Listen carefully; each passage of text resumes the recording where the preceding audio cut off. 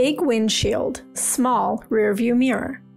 Written and narrated by Sister Natalie Shaver. Memories.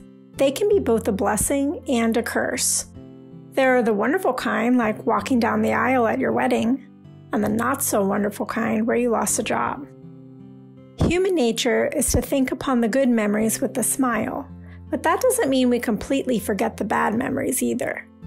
They're stuck in the depths of our brains, and if you're like me, they pop up from time to time when you least want them around.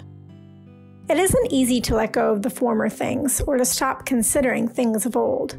They are a part of us after all. But things can become dangerous when our past becomes larger than life, causing us to miss what is right in front of us. Isaiah said, "Remember ye not the former things, neither consider the things of old." Isaiah 43:18. To a group of exiled people who could only remember their past. God had a different plan for them, however.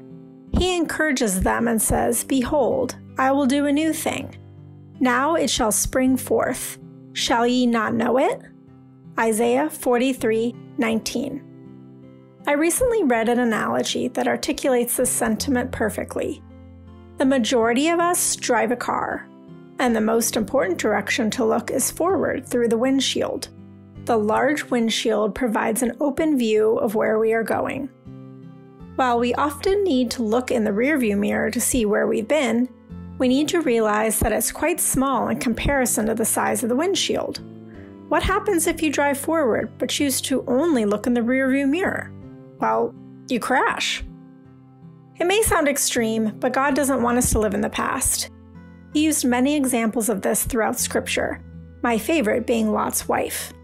Instead of looking forward and clinging to God's promises, she chose to look back at what she was leaving behind, her home, her material things, and we know what happened to her because of it. She missed out on all the blessings he had in store for her because she was too consumed, fixated, and glued to her previous life.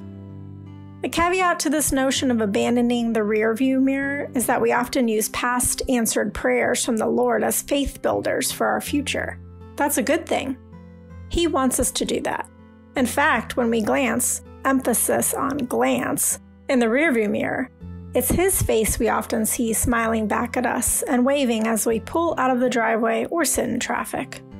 Those are positive reinforcement memories that we can cling to, and those help us to turn our gaze towards the present. If he answered our prayer once, then he certainly can and will again. The Lord has so much to offer us, and he patiently sits upon his throne until we're ready to fix our eyes upon him. He wants us to stop rehearsing past situations and trials in our minds over and over. He wants to do new things in us, for us, and around us. Isn't that exciting?